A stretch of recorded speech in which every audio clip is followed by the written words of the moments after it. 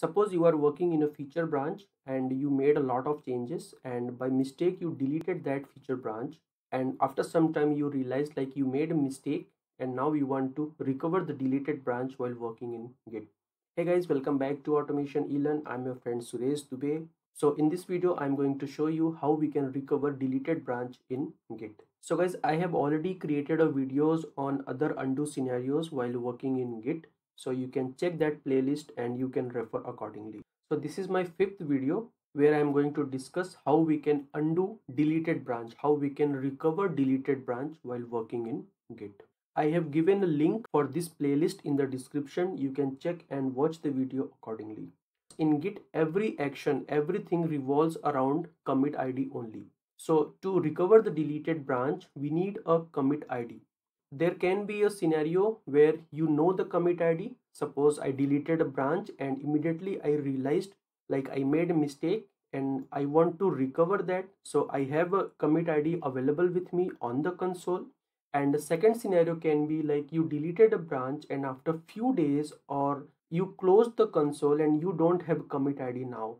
So we will also see how we can recover deleted branch in that case where you do not have commit ID handy. To explain both the scenarios, I'm going to work with a sample repository. This is sample project and I'm on master branch. If I check branch here, Git branch, then I have two branches. One is a master itself and another feature branch which I have created earlier. Let's create a new branch over here which we are going to work with, and later on we will delete that branch. So here I'm going to create a new branch called feature 1, and I move to feature 1 branch now. As a part of repository, I have two files, m1 and m2. So let's modify m1, add a few more content like this is from feature 1 branch so that we can make a difference. And if I'll check git status, we have m1.txt modified. Let's add it. Let's commit now.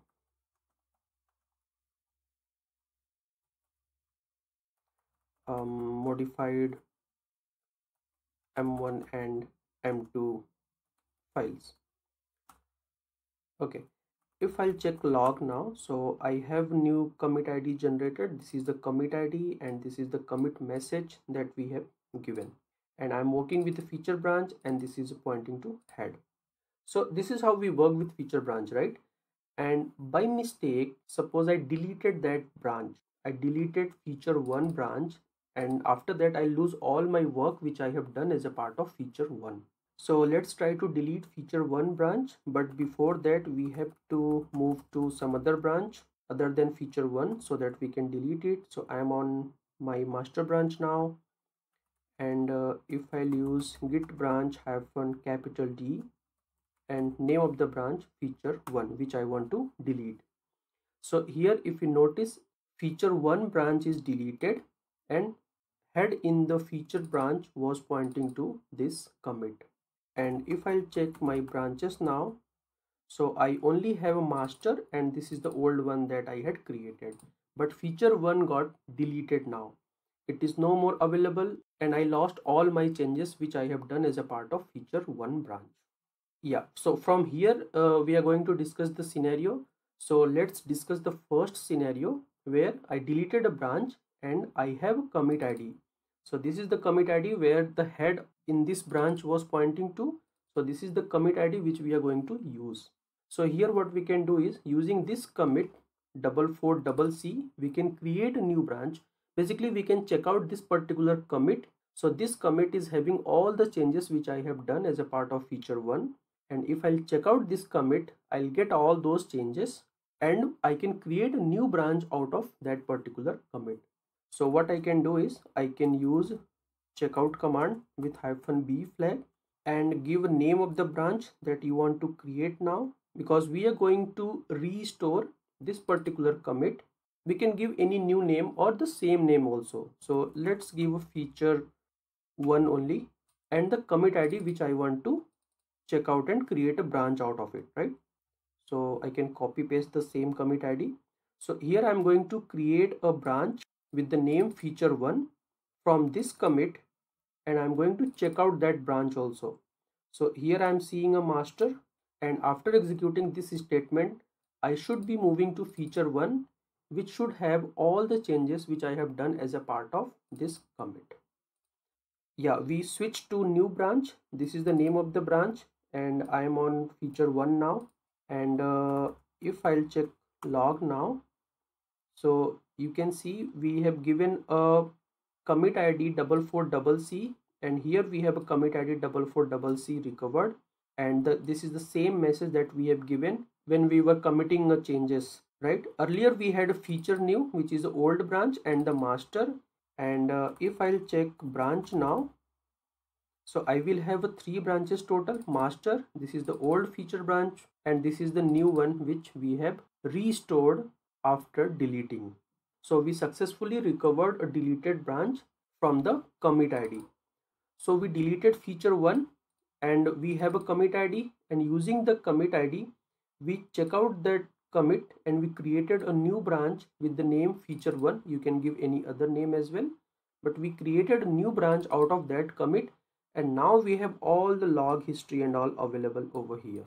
If I'll check all the branches in this particular repository, so we have feature1 available now, right? So that was the first scenario where we recovered deleted branch immediately because we had that commit ID. So that was the first scenario.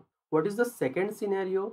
Second scenario is something like you deleted the branch but you do not have commit ID available.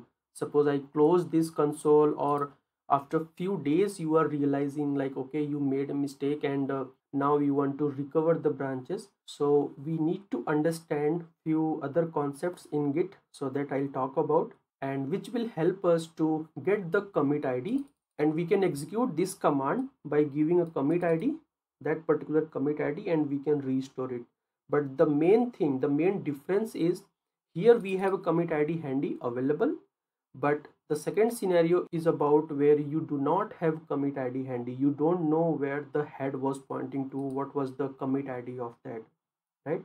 So my first intention is to get the commit ID, and then I can execute this command to recover the branch.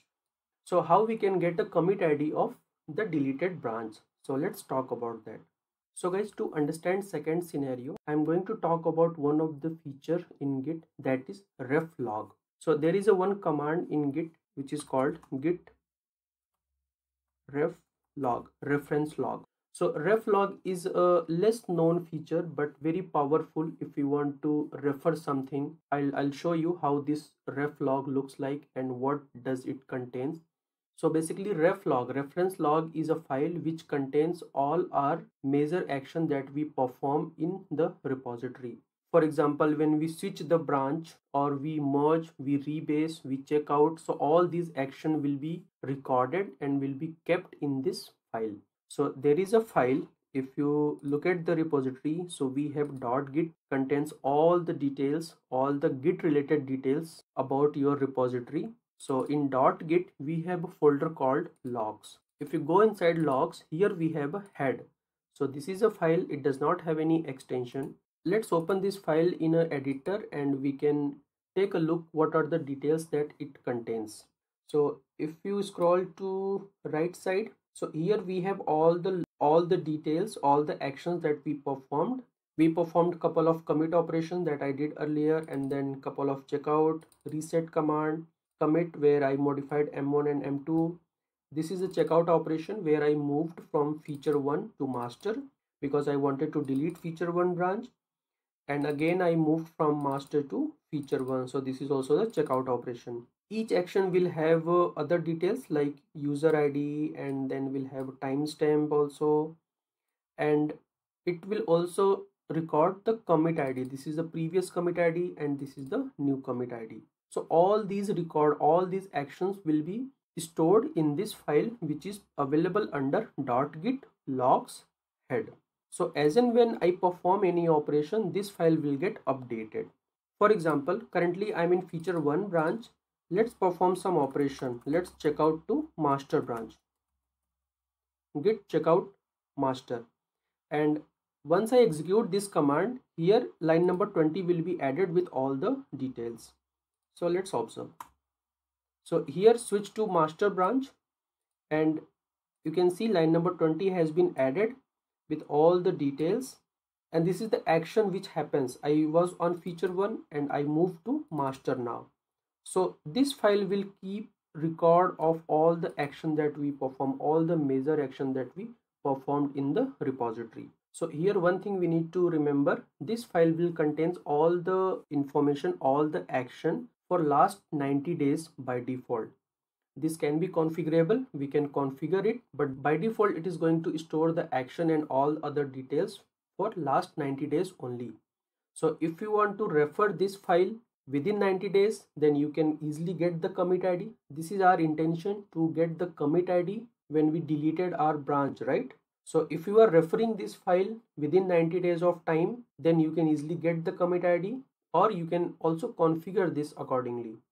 So to understand this, let's create a new branch this time. If I'll check status, so I have feature 1. Let's create a new branch with the name maybe feature 2.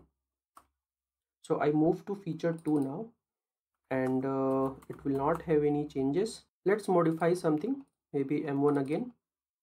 And just because we created a feature 2 from feature 1 branch, so we are seeing this line. And I'm going to add this is from feature 2 branch.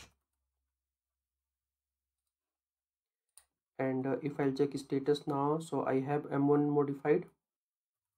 Let's add and commit it. So we are modifying and we are committing so that we'll get a commit ID which is very specific to this particular branch, feature 2. That's why we are performing commit operation.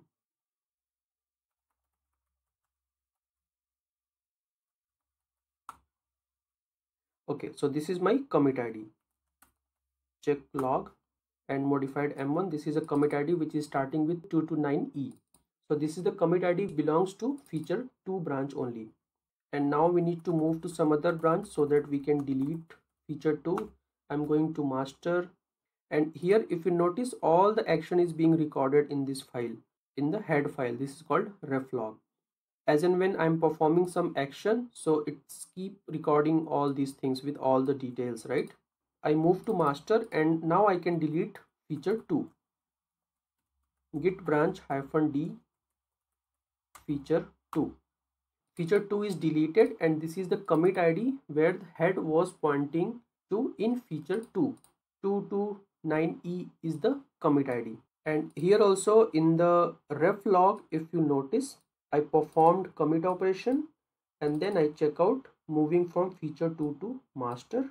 So here when I performed commit operation, so at that time this was my commit ID, and in the next step I check out, I move from feature 2 to master. So this is the commit ID similar to this one. So I was on this commit and then I moved to master, which is on this commit C992. So basically this is the commit ID which I want to restore. And here I can check branch. So I don't have feature 2 now, right? And I'm also going to close this console. I don't know what is the commit ID. After few days I realized I made a mistake and I want to recover it now. So simply I'll go and open the ref log. I need to understand the action. I need to be very careful while referring this file. And with respect to the action, I can get a commit ID. So this is my commit ID where head was pointing to. So I can simply copy whole commit ID or some part of it. So I copied, and let's go to repository, open Git console, and simply I can create a branch. I can check out that particular commit and I can create a branch out of it. So git checkout -b and feature name. So let's give a feature 2 new something, and the commit ID which I want to restore, which I want to recover. So we switch to branch feature 2 new, and here if I'll check a log, so you can see my latest log is saying modified M1 file which we have given, and this is the commit ID 229E, and this is the same commit ID which we have used 229e, and head is pointing to this, and this is the feature 2 branch which we have recovered, and we have given a new name, feature 2 new, but it has all the changes which were on feature 2 branch. What we did, we took a reference of reflog, reference log, and we picked the commit ID which I want to restore, and using that commit ID checked out this particular commit, and I created a branch out of it, and we successfully restored deleted branch in the second scenario as well. So basically in both the scenarios we need to have a commit ID. In the first scenario we were having a commit ID handy, but in the second scenario we were not having a commit ID handy. So we took a reference of this file which keep recording all my action, and we took a reference from that, we picked the commit ID which I want to restore, and we checked out and we created a new branch out of it. So this was the whole process by which we can recover deleted branches. And guys, same thing is also applicable to particular commit also. For example, you reset this particular commit which is starting with 44CC. So you can restore that also by referring to reflog. So when we recovered a deleted branch, so basically we recovered where the head was pointing to in that particular branch, right? 229e is the commit where head was pointing to. So here also we recovered commit only, but this commit is linked with all the previous commits. So we recovered this particular commit and we got all of it history. So here we recovered deleted branch, but basically we recovered this particular commit. In the same way, if you remove any specific commit, any individual commit, then you can recover that individual commit also using this concept. So here also I can execute command reflog, and these are the details, these are the records this file is having.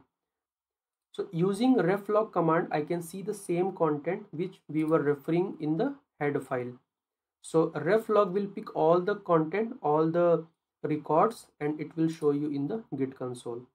And this is the latest commit that we recovered, 229e, where we performed checkout operation from master to feature 2. So Git Reflog will show you the same content over here. If you want to learn more about Git Reflog, so we can take a help from Git manual, Git Reflog --help. So this will take you to Git manual, and this is a reflog, manage reflog information, reference log.